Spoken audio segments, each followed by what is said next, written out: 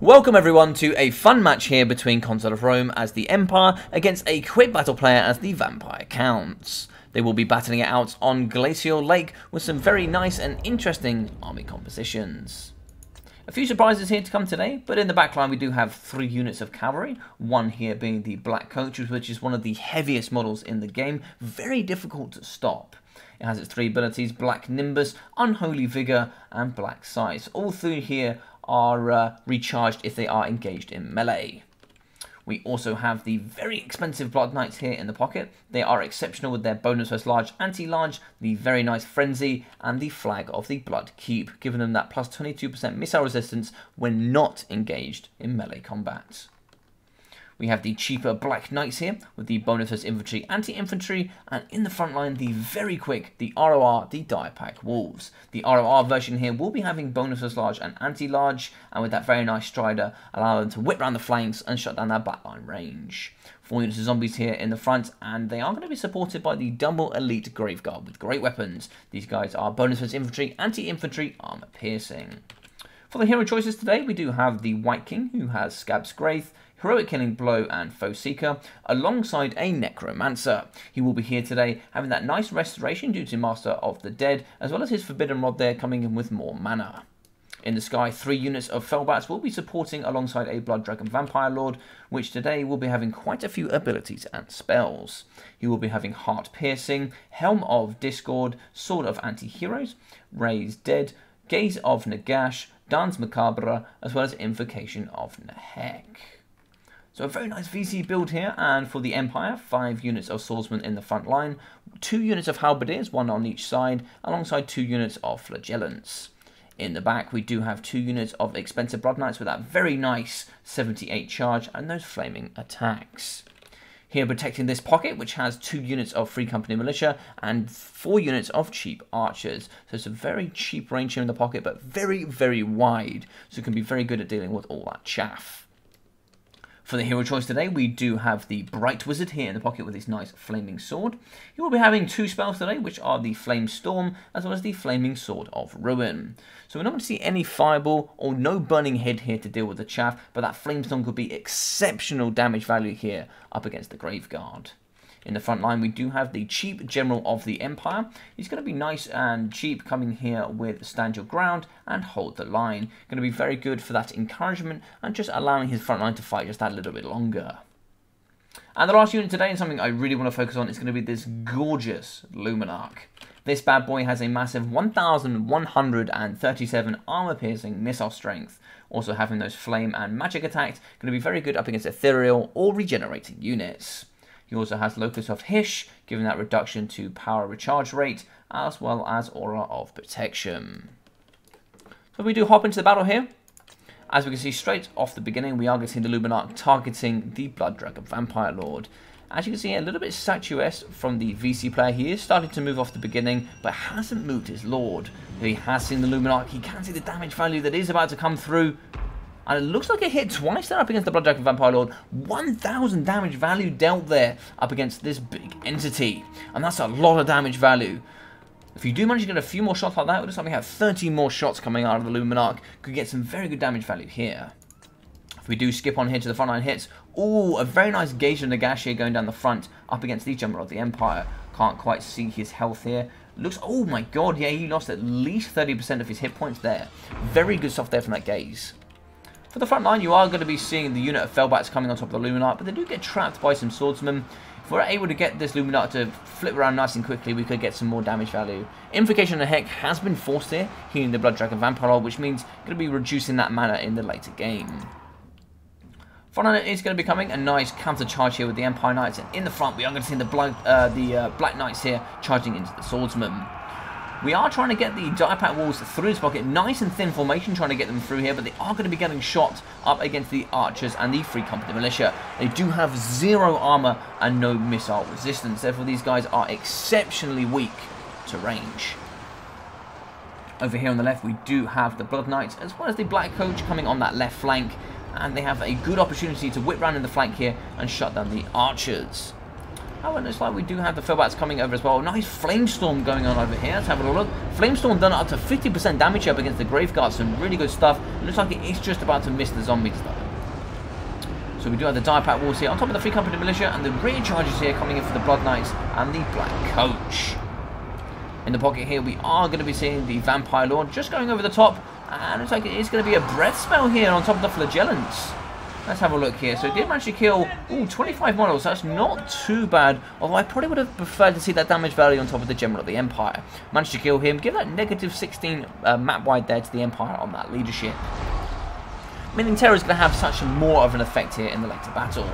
Losing the die pack walls here, unfortunately these guys are going to go down relatively quickly, but we do have the Blood Dragon Vampire on the floor and very susceptible here to the Luminark. Brilliant damage here in the pockets and very good work there. We are going to have a very good zombie summon, shutting down the archers in the back line. We do need to start seeing some more units come through to the front. We don't want to be seeing 3 units here fighting up against 1 unit of swordsmen. Try and get these guys around the flank and shutting down this backline archery. We can see the Black Knights trying to shut down the 3 Company Militia. Some good work. And it looks like a Helmet Discord going down. So Helmet Discord with a negative 24 melee defense. Going to be giving the Knights of the Rising Sun 0 melee defense. Over here on the right, we do see the Elite Graveguard going up against the Swordsman. They will chew through those relatively quickly. Looks like he is going to be stroking his rod there in the back on his own. Getting that more mana there. Oh, a nice Flamestorm going down again, doing some tremendous damage value here up against the Graveguard. Some very good work there coming from the Bright Wizard. Already doing 61 kills, although he did actually happen to walk there into his own Flamestorm. Oh, big hit there going up against the Blood Dragon Vampire Lord. The Luminark has done some tremendous damage value. This Vampire Lord is down to 2.4k health, and you can already see his healing cap. Some exceptional work here coming out of this Luminark. I'm a little bit surprised the VC player hasn't targeted the Luminark so far. He has the mobility here with the Blood Dragon Vampire. He also has Sword of Anti-Hero, so that nice armor piercing as well. And Dance Macabre for the increased melee attack. He could really snipe out this Luminark if he wanted to. In the back low, we do have the armor-piercing Graveguard. They will be going after the Luminark. Only 60 armor on this entity, but we do have the very brave Bright Wizard alongside the double swordsman here coming to the Luminark's rescue. With the Unbreakable Flagellants here in the front, these guys do need to get involved as quickly as possible to try and get as much damage value and help out their Sigma brothers. 4 units of archery here going to be shooting into the Blood Knights, but once they are engaged in melee, they won't be getting that 22% missile resistance. In the pocket though, we are going to be having the Blood Dragon Vampire fighting up against 2 units of Halberdiers. They're both bonus for large, anti-large and armor piercing. Very risky strategy here, sending in the General of the Empire up against the big Blood Dragon. The Blood Dragon can do some tremendous damage value up against the General of the Empire. The General of the Empire doesn't really have too much armor. Oh my god, big hit there coming out of him. Very good stuff. He's not bonus as large, he's not anti-infantry, and he really doesn't have much armor piercing either. So a little bit surprised to see him there involved in this combat.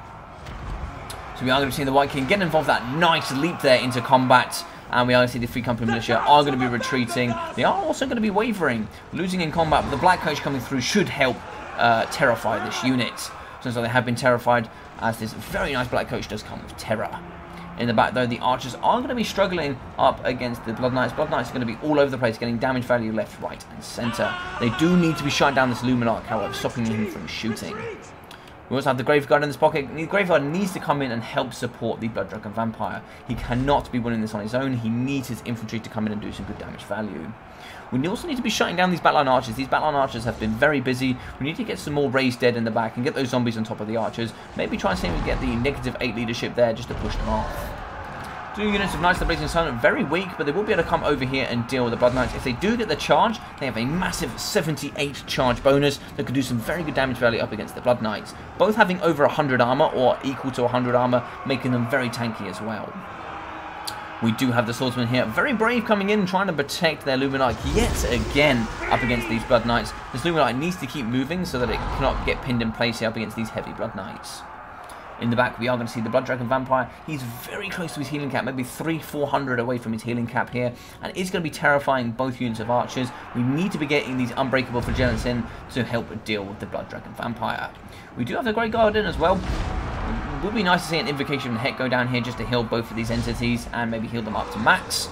But as you can see in the back here, we are going to be having the Elite Graveguard just carving through these archers. Coming down here with the Blood Knights, 10 models left with only 800 HP. they're going to be really struggling in this latter stage of the game. And as we can see, this Blood Dragon Vampire just needs to keep moving. We do have a target shot here. Oh, going straight through one model of the Blood Knight. That Blood Knight had a bad day for sure. 9 models left here. Would like to see the Luminark maybe try and see if he can finish off the Blood Knights. Oh, this could be brilliant. If you manage to get the Knights of the Blazing Sun to rear charge up against the Blood Dragon Vampire Lord, he might not be able to get into the sky here. This is hilarious. So because of the melee attack here and the animations, it's not going to allow the Blood Dragon Vampire Lord to get onto the sky, meaning he is going to be continuously getting rear charged here by the Knights of the Blazing Sun. But in the middle here, we are about to lose the Blood Knights. They are going to be crumbling. 100 HP left, negative 19 leadership. White King is going to be in the pocket with Foe Seeker and Heroic Killing Blow. And we do have the Necromancer here in the back, just stroking his rod. But as we can see, the Grave Guard with the Great Weapons are going to be coming through, and they will absolutely carve through any infantry here from the Empire today. As you can see, the Blood Dragon Vampire Lord is still trying to get away, but to no avail. He's not going to be able to get it anyway here today, and also going to be getting shot by the double archers. If the Luminark does eye him up, though, if he does stop, he could be in big trouble. Looks like Heart Piercing is going to be going down, sort of anti-heroes as well, but the big shot coming out of the Luminark could... Oh my god, yes, it has killed him. Brilliant stuff. That's going to be negative 16 leadership here for the undead. As you can see, the Grave Guard are going to be struggling. Negative 16 due to Lord recently died. Some very good work there. Luminark can come in and maybe try and see if he can assassinate either the Necromancer or the White King. So the Necromancer isn't too important anymore. He was there just to give winds and magic to the Blood Dragon Vampire Lord. But now that he's gone, he has no spells himself, so there's not really too much to worry about. As you can see, the Black Coach, though, is phenomenally healthy. And this is a little bit worrying here if you are the Empire player. He's a very mobile unit that's very difficult to pin in place that also has terror. But you still have your General of the Empire. As long as you can keep him alive, this is definitely winnable here for the Empire. Although it is starting to look a little bit bleak. Looks like the Flagellants here are really trying their best to get onto this White King, but this White King is doing a tremendous amount of damage value. That 90 armor going to be very difficult with the low armor piercing here from the Flagellants. We do have some more Brave Swordsmen of Sigma coming in, but I just don't think there's enough left here. We do need to keep shooting the Black Coach. It only has 60 armor, so you can still get some good damage value here with the Archers. Has quite a nice hitbox, but it's almost impossible to pin into a nice standstill. Luminark cannot move while shooting, so it's not going to be able to shoot up against the Black Coach unless it accidentally gets trapped. We can probably move it on here just a little bit. There's not too much that happens. There's a little bit of a pocket here of a fight, and the Black Coach just keeps charging. And as we can see here, the Black Coach is just going to keep moving and charging through these archers, and the Luminark is going to be eyeing up the Necromancer. Nice shot there up against the Necromancer, some good damage value there, pretty much killing that model, and will ensure that it does go off the battlefield here due to crumbling. We do have a few units here coming in the back line, 2 units of Halberdiers, and it looks like a unit of Archers. Those Halberdiers are going to be exceptional if they do get some good damage value up against the Black Coach. As you can see, the Black Coach is going to be pushing after the General of the Empire. If he does break the General of the Empire, it could be game over here. So a nice shot here going down against the Black Coach. Banners of Power really pulling into the VC favour, as you have a very healthy White King and a very, a less healthy Black Coach now, but still healthy nonetheless. He is going to be crumbling under negative leadership, but still lots of mobility, and he can chase after the Bright Wizard. The Luminark does have 1 ammunition left, so could get a good fire here onto the White King. A nice shot onto the White King could really flip the balance of power. We still have the triple archers and the double halberdier left. These guys do need to get nice and involved quickly so they can hopefully save their General of the Empire. Oh no! That is so unfortunate. The last shot here coming for the Luminark, unfortunately killing the General of the Empire. That is so sad to see. No, so that's going to be a negative 16 leadership there to the Empire due to the Luminark killing his own lord. No, that's devastational. As you're going to see here, we do have the Black Coach coming through with that nice charge, just absolutely carving through knife like butter here up against these archers, terrifying them and pushing them off the battlefield. I don't know if the leadership is going to be able to hold here. It's going to be very close here up until the end. Going to be chasing after that Black Coach. Can these Halberdiers hold on? That terror is going to be really difficult to deal with. It looks like, yep, they have been terrified. The Halberdiers will be going. Can the second unit of Halberdiers get the charge and get that nice 15 bonus there to leadership from charge? No, they're going to break, and that is going to be the loss as the Luminark does go off the battlefield. What an interesting end to the game there, and some nice interesting units here, including the Luminark. Some very, very good stuff here coming from both players. Unfortunately, not able to say the player's name here, but I will call him the Quick Battle player. He did play very well today, so well played to him. 104 kills, 1,770 damage value for the Blood Dragon Vampire Lord. Some really good stuff. I probably would have preferred to see him maybe try and snipe the Luminark earlier. 20 kills there for 110 damage value, with the Necromancer obviously there for the Winds of Magic. But 1,100 damage value for the White King, 54 kills. And 275 kills here for the Graveguard Great Weapons. 1,360 damage value, 16,000 damage value dealt. 71 kills, 360 damage value for the Graveguard, 68 kills for 620 for the Black Knights, 202 kills, 1,750 damage value for the Blood Knights. Blood Knights doing exceptionally well here alongside the Graveguard. Fortunately, the Felbat's really not doing too much, and only 13 kills, 93 damage value for the Direpat Wolves. That's such a shame. With no armor, these really struggled here in the middle at the very beginning of the game. 152 kills, 1,450 damage dealt. So some really good stuff there. The value is actually exceptional here coming from the Black Coach. Considering it's a single entity, that's some really, really good work. But commiserations here to Consulofrome, and thank you very much for sending in a loss as well. It's always good to see these really, really fun, excellent games.